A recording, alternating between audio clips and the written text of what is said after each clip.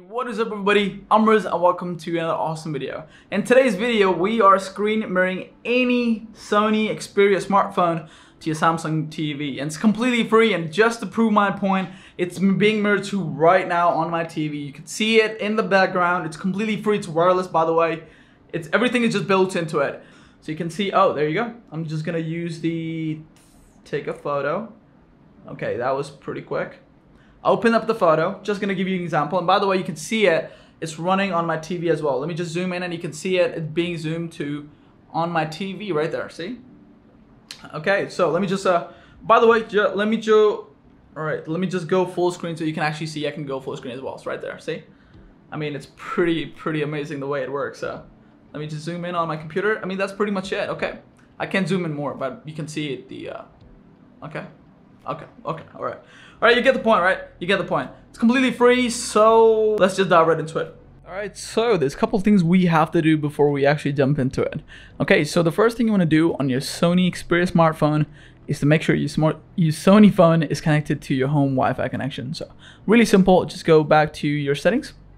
Now inside the settings, you have to go to your networks and internet settings. Now inside the network settings, go into your home Wi-Fi. Now here you will find your home Wi-Fi.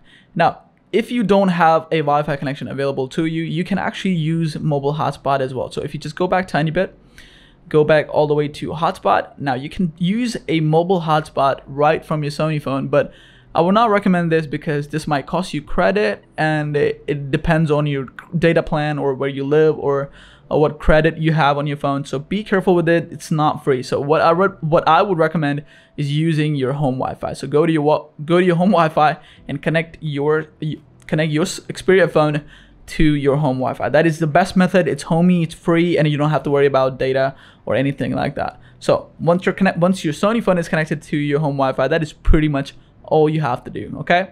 Now let's jump to the TV and let's do the exact same thing. So the first thing you're gonna do is go into your menu settings. Now inside the menu settings, go into your general settings. Inside the general settings, you would find a setting called network settings. Okay, so really simple, really easy. So go into your network settings. Now once you inside the network settings, you would find a option called network status. That means if you have connected your TV before, you could just actually click on it and will automatically connect your TV for you. So if you've never done this before, go to your network settings. Now inside the settings, you could go wired if you have the wired connection. I would not recommend this. Just click on wireless, and when you are on wireless connection, you have your home Wi-Fi. But if you opt to use your portable hotspot, you would find your hotspot right here. Okay, so I'm just gonna give you an example. Let me just take the Sony phone and give you an example. All right, so I have my phone, and what I'm gonna do is I'm gonna disconnect my home Wi-Fi. Really simple. Just for an example, okay? So this is just for an example. Inside your network settings, I'm just gonna click on home Wi-Fi. I'm just gonna disable this, and I'm gonna go back and turn on the mobile data and my hotspot. So I'm just gonna go back. You can just turn on the mobile data right from network.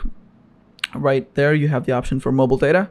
Just click on mobile data, it's turned on. I'm just gonna click on hotspot again and make sure the hotspot is running in the background. So I'm just gonna turn on the hotspot, and by the way, the hotspot is called "Bruh, why you up in my jam?" So okay, so the hotspot is turned on, and by the way, you would find the exact same hotspot on my TV. All you have to do is just click refresh. So let's do that right there. See? Oh, okay, you can see it. That's my hotspot. If you want to use the hotspot, just make sure your TV and your phone are connected to that hotspot. If you want to use your Wi-Fi, just make sure your phone and your TV are both on the exact same Wi-Fi connection. So in this case, I'm just gonna go with the home Wi-Fi because, as I've said before, it's free, it's homey, you don't have to worry about data plan or credit or anything like that. So click on the home Wi-Fi, and that is pretty much it. So that is click OK. And by the way, you don't have to do anything from this point on. If you have really old Samsung TV, the best way you can do is to make sure you enable the screen mirroring manually. On this TV, we don't have to do anything on this TV. So if you have a really old TV, you can just click on the sources option right there, and if you see a screen mirroring option right there, wait, hold on. If you see a screen mirroring option on your screen, just click on that, because we're basically manually telling the TV that we want to be mirror to it. So yeah, in this case you really don't have to do anything. So yeah, let's do this. So as I've said before, everything is in place. Basically the Sony Xperia and the Samsung TV are both on the exact same home Wi-Fi. So now what you want to do is to, on your phone, really simple, go into your settings. Now inside the settings, go all the way down to your device connections. It's not all the way down, by the way, literally the second option if you have the latest Android on your Sony Xperia. Just click on device connections. Now inside the device connection, you would find an option called connection preferences. Now inside the connection preferences, go all the way down until you see a setting called screen mirroring. That says mirror your Xperia on your screen mirroring compliant TV. Oh my god, okay. Just click on that. And at the bottom, you would see an option called start. So all you have to do is just click on start. It's gonna click OK, and it's gonna search for all devices you have that have screen mirroring built into it. So in this case, there you go, that is my Samsung 8 series right there, and all you have to do is just click on that and it should be connected. By the way, right there, it's gonna ask you for a permission at the top right corner, so all you have to do is just click allow.